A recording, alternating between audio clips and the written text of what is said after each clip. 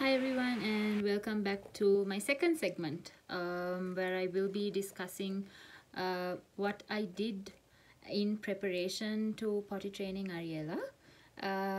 So point number one, buy a toddler friendly potty. So I will post a video of the potty that we currently have right after this, and let me quickly tell you why it's important to choose a potty that your toddler might actually like. So a few things to keep in mind when buying a potty. Just keep it simple. Make sure it's attractive enough to attract your toddler's attention, and also make sure that your toddler won't have an issue with climbing like onto it and off it without your assistance, because they need to be able to sit on it on their own without your assistance. So keep those things in mind and make sure that whatever you are buying is safe enough for your toddler to use as well. So here is a closer look at the potty that Ariella uses most of the time. We keep it at home here with us in Ariella, but she also has one in Colombo and another one in Kandy. That's not as fancy as this. So my sister actually bought this for her about a year ago, and we just learned to use it. So this actually simulates an actual commode seat and the whole toilet. I mean, as you can see, it's even got a little flush. The flush doesn't work.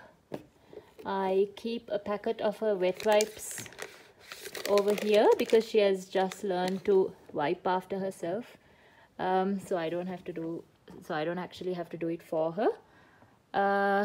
There is a padded seat, and you can easily sorry,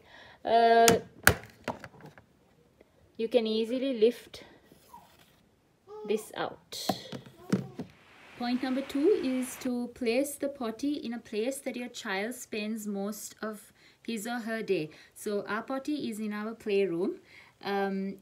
I originally started out with having it in the bedroom, actually having it in the bathroom, then moving it to the bedroom, and it ended up in our playroom since she spends most of her time there, and it does take her a bit of time to run from the playroom to the bathroom.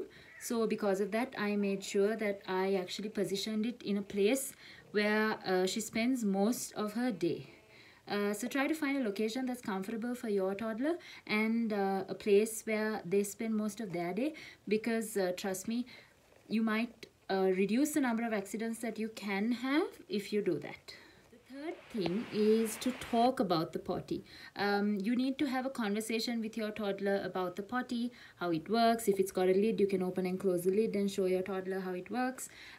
Also, you need to mimic sitting on the potty. I know this sounds a little strange, but small children do tend to mimic what their parents do.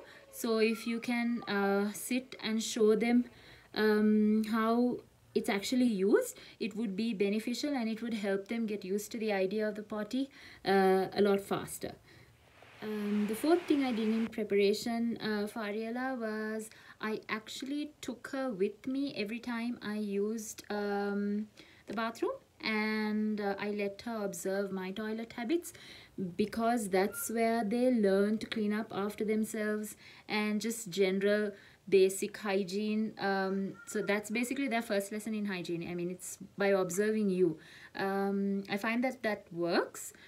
So it's definitely very, very important in part of your preparation process to actually take your child with you when you are using the bathroom, so that they themselves can observe how the mom or dad are doing it, and they will follow whatever you all are doing too. Another thing that's very important is something that I did was let Ariella watch Cocomelon's potty song. So there's plenty of potty songs on YouTube. You can pick and choose whichever one that works for your kid.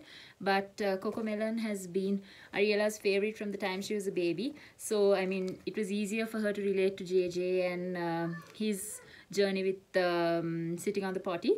So if you've got books on it and other reinforcement material, those things would help too.